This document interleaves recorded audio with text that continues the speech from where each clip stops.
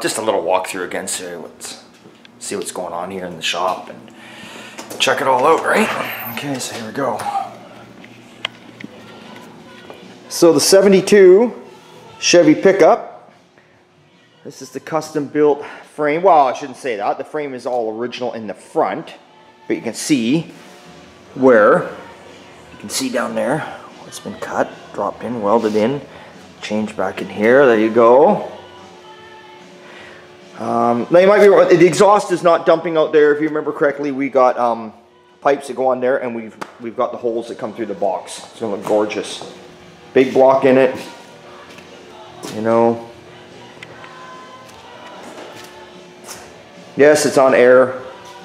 I mean, the thing just sits on the ground. So that's what's going on there. And we got the CUDA up on the hoist. By the way, if you are asking, some of you are asking, the frame has all been blasted and powder coated. If you're wondering about that, we had that powder coated. CUDA, as you can see, the engine bay's been painted. She's up in the air, engine is in it. Got some Hotchkiss suspension underneath there. You know, it's coming along really nice. I don't know if you can see it very well. It's always hard to film underneath. Everything's done. Differential's rebuilt. Posi, all the goodies. New gas tank in the back. Wiring's getting ran. Leaf springs, bushings, control lines, ball joints, you name it, it's done. It is done. Now, then we've got the 56 over here Chevy pickup. We've got the box that we've made this custom tonneau cover for. It's going to be wrapped in upholstery. I can't open it and film at the same time, but it's on hydraulic things. It just pops open. It's going to have like a little key latch here. You open it, you pull it up, and boom, just opens on its own. Got to cut it out for the tail lights right there. That's next going on. Got the roll pan in there like you saw a while back. Tailgate welded in, so it's like, you know, you're not really, you're not hauling nothing in this truck. This truck's only hauling ass. That's about it. So I guess the main shop here is full of nothing but performance and high performance. A lot of horsepower coming out of this shop here today. So that's what's going on. What else can I show you? Let's take a look here. Let's take a wander around. Things are a bit of a mess. This is just a little update for you guys. Keep you all posted of what's going on. Okay, yes, there's the 58 Ford. Everyone's always asking me, Rick, where's your 58 Ford? It's sitting right here. Drive it every day. Drive it every damn day. Look, she's filthy, she's dirty, she's sitting up in the rain. That's what it's meant for. Ain't no Trailer Queens in this yard. And if there is, they aren't mine.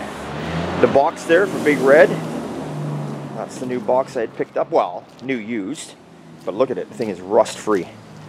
So, that's there. We're doing videos on this car as we go along, the Camaro. If you remember, I did all the dashboard and down on the cowl. You've seen some videos. Well, there we go. We're cutting the floor. I've been cutting away the floor. And old George Billy, he follows me lots. He commented and he said, you know, people never realize how long it takes to cut metal out. They just think when you cut metal out, you just cut it out 5 minutes and you're done. It's not that easy, because everything, as you can see it was all spot welded everywhere. You have to drill all the spot welds out, get it off of there properly. Then once you get it off, you got all this bracing in behind that you got to deal with that could be rusted out. So there's a lot of hidden stuff and a lot of work to just, you know, you're not just chopping something apart that quick. I mean, I still got to cut this section out over here, but anyway, working away on that. The latest and greatest and newest addition to the shop is coming along quite fine. There you go, right there. Yes. That area there is 24 by 18, I believe. So that's going to be quite the, you know, just a little storage area. But we're trying to tidy up around here, get shit cleaned up, tidied up, go through it all. So that's it.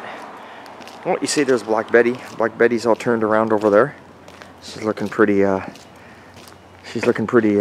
dirty and filthy. Ready to do some burnouts. So that's it, guys. So there you go, a little bit of an update. Like I say, thanks for watching Old Time Garage on Facebook, on Instagram under Ricks_Old Time Garage. We're everywhere out there. Obviously, we're here on YouTube. I want to thank all you guys for subscribing. I will be getting some new t-shirts and shit made up for sure for the fall, and some old ones redone. Okay?